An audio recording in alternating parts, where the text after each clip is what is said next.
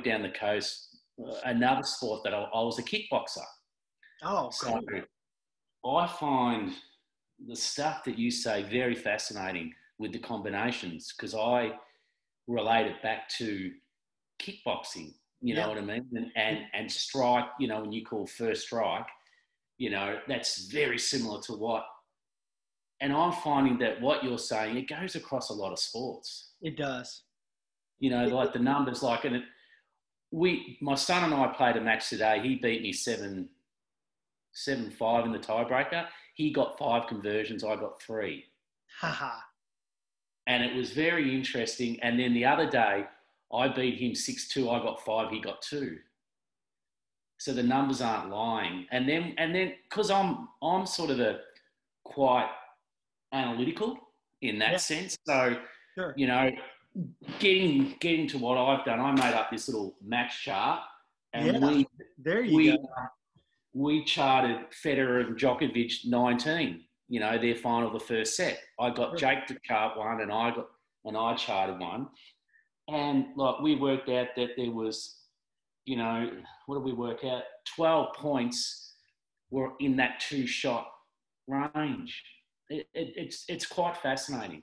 Yeah. You know what I mean? And then I look at in kickboxing in a sense, like what you're saying about your tennis court, where you can drill all day and you can do this, but it doesn't put you into the right mindset of playing a tournament and playing a match. And then I think about my kickboxing days, like we do shadow boxing, we do bag work, we do mirror work, but all that stuff that you did not get you in the right mindset to fight in the ring. Yeah. That was a whole different kettle of fish. And unless you fought with the gloves on, in the ring, with the mouth guard, and suddenly when you hit that switch of you're not sparring anymore, this is full contact. Yeah. It changed your whole mindset. It is amazing to me how the mindset shifts so quickly from this sort of relaxed mode. I say relaxed because there's not, you know, when you're just drilling and there's no scoring, there's no score, there's no real, like there may be targets. There's no sequence. There's just one shot after another. Then you take a player and they may get into a flow state, absolutely, because you're being repetitive. And it's easy to get, and you can get into a flow. And to me, that's what coaches and even the player can feed off of emotionally, because it's a flow state. And we know that when you're in a flow state, and what's a word synonymous with that is called play state. That's why I said 7 on-court strategies to experience play state. Yeah, I've read all the books. It produces a feeling and emotion where you feel and you perform your best, right? So that's why doing repetitive stuff, even, you know, maybe sparring in the gym, you know, surfing a wave where you're not in a competition mode. I've done both. Yeah, you flow, right?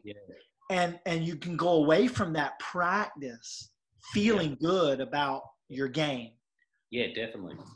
But when you start to keep score, when you introduce a score, there becomes winning and losing, and something's on the line. This is Jake. Hey, bud, what's up? When you introduce competition, right, by the score, and maybe you put objectives out there like, okay, we can only play in this space for the first couple of shots, and then we can expand. This is what I'm working on now. Well, it's funny you say that. My last squad I did, I'm training kids. Like Jake's in the squad. He's a bit young. He's only 10, but there's not a lot of kids that can hit, and he can actually hit quite well. So he wasn't at that training. And then I had 2 of them going, and I said, right, you're only allowed to hit forehands after the serve. Yes. And then they played out their points, and I was just getting them to play the 7. You know, I got a winner. And then I asked them, I said, how was that, guys? And they go, that was extremely hard. Yes, it is. And then they were saying, I kept placing the ball, and then one of the kids, Aiden, like he hits the ball quite well. And I said, Aiden, because I'm walking around the courts and I'm coaching as they're in the moment. I said, Aiden, you keep serving to his forehand. His forehand's his strength. Where does he hit it to you? To your backhand, and you can't run around it. Right. So think about your serve. Think about where you're placing it. And then he lost the first one, and then he won the second one because we went light bulb. Now I'm going to serve where I need to serve, and I'm going to get that ball where I need it. Yeah. And it was really interesting. Like, yeah. And Jake actually trained at Melbourne Park when he was 8, and we were getting up at 4 a.m. We're about 2 hours from Melbourne. Wow. And we'd get on the court, and he had a coach there 7:30. He was on the court. He did an hour with him, and then he did a squad for an hour and a half, and then we'd come home. But the funniest thing is he did all that training, and really good coach, good technical coach. Yeah. Looked great, hit the ball, he's hitting the ball on the spot. But when it came to tournaments, all that technique doesn't mean crap. Well, there's a disconnect that happens when you train technique without context. Yes. Right? So it's that trying to transform the practice court with context, right? Yeah. And so what I've attempted to do is create games that put the player in the contextual competition mindset, right? Yeah. So games like Tsunami, okay? Yeah. You win 2 points in a row, you get a game. Yeah. Now it's on the line for you. You play the conversion point.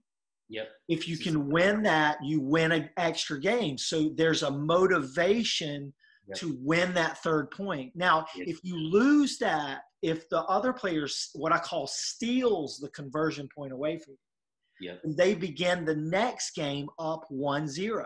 Yeah. So the serve switches. Now the next point is on the line too, because if you lose that, the tsunami happens. Yeah. That they win the next game, and that it sort of suddenly comes upon you. Well, these are the experiences that competitors face at every age. Yeah. When they're playing, right? There's a weightiness to the points, right?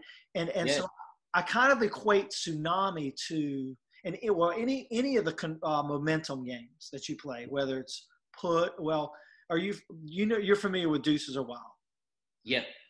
So Deuces Are Wild, after 4 points, if nobody wins 2 in a row, the serve switches and nobody wins the game. No one wins the game. But then I created Push, where it's the same game, except after 4 points, the momentum score carries over. Yep. Right? And so start the next game. And so there's a difference in those two games in that if you're serving, you've got to try to win 2 points in a row. And if after 4 points you can't do it, the serve switches. So you can only win the game if you're serving or returning. But in Push, after the 4th point, if it's 0-1, you could actually win 1 point serving and 1 point returning.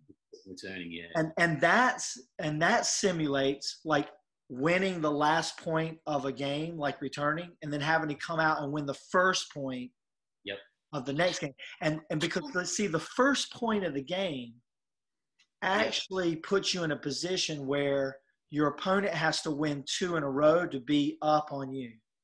Yep. So the first point of the game is important in that aspect. Now, I've started, and you're going to see more of this. We're going to put this on the membership site. Yep. I'm starting to use the court and create smaller margins or a smaller court inside the court. Yep. Where you have to play the first 2 shots inside of that space. Yeah, it's interesting you say that, because like I'm quite creative in a sense. So I've actually put ropes together. Yep. Like plaited ropes, and then I put a rope a meter off the baseline, and we play deep. And you only get a point if you get the ball in the deep. Yes. You know what I mean? Like, and especially after return, like, Sure. you know, like straight down the guts, I don't care. You know, straight at their feet, as Sure. long as it's deep. You As know, long and as then it's deep. and it keeps you getting that. You know, I call it the rainbow. You know, that heavy ball that gets in and gets them going back. And Yes. so many times you win so many points just playing that ball Absolutely. straight off the return. And that was really the point of creating the games, is you could take these games and expand in your creativity. And the best creativity is the creativity that looks and makes you feel like you're playing a match. Yeah. Right. And so the number one thing that I see as the difference between the way I design the practice now and maybe more than 10 years ago, because I've been doing this I know. I've been doing this 10 years, is that the player, I can see the same emotions that I see when I watch them play a match come out in practice. The frustration, the having to problem solve. And I want those emotions to come out so that the player can learn to deal with those emotions on the practice court. Yeah, Experience it on the practice court. And it's to me, the secret here is this: 2-shot sequencing. Yep. So 1-2 reset, 1-2 reset, and keep that sequencing in mind, because it lines up with the data, right?